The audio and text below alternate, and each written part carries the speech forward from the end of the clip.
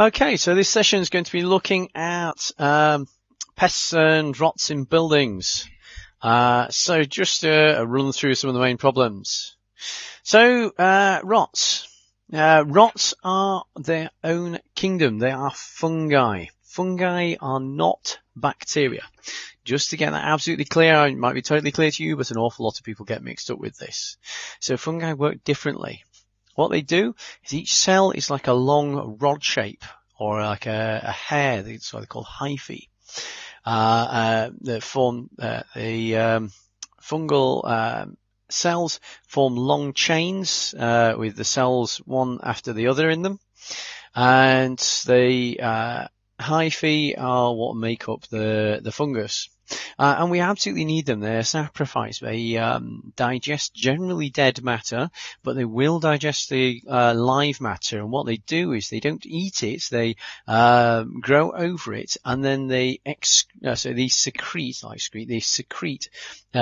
enzymes into the matters that they're sitting in, and then that takes any larger molecules and breaks them down into smaller molecules, which enable the fungus to then absorb them through their cell walls. And so you can imagine if you get two fungi next to each other, then they need to battle it out for the same source of nutrients. And so they secrete mycotoxins, very horrible poisons, small amounts, but very, very powerful poisons, in order to try to discourage competitors from eating their food source.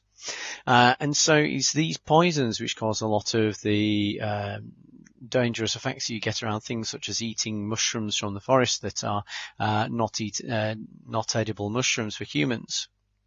But we really need them, because if you imagine every time anything died, well, it wouldn't get broken down, and so none of the matter that it was made up of would be turned back into the sort of raw materials in order to be used again by other organisms. And so we'd be lost without them. They reproduce asexually by spores, and so what they do is they grow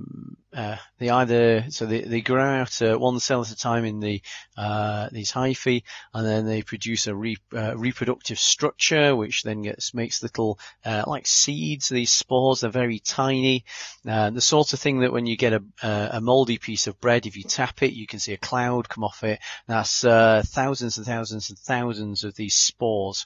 And so because they're so light, they float away in the breeze, they land on something, they germinate if there's the right environment there, and then they start producing another fungus.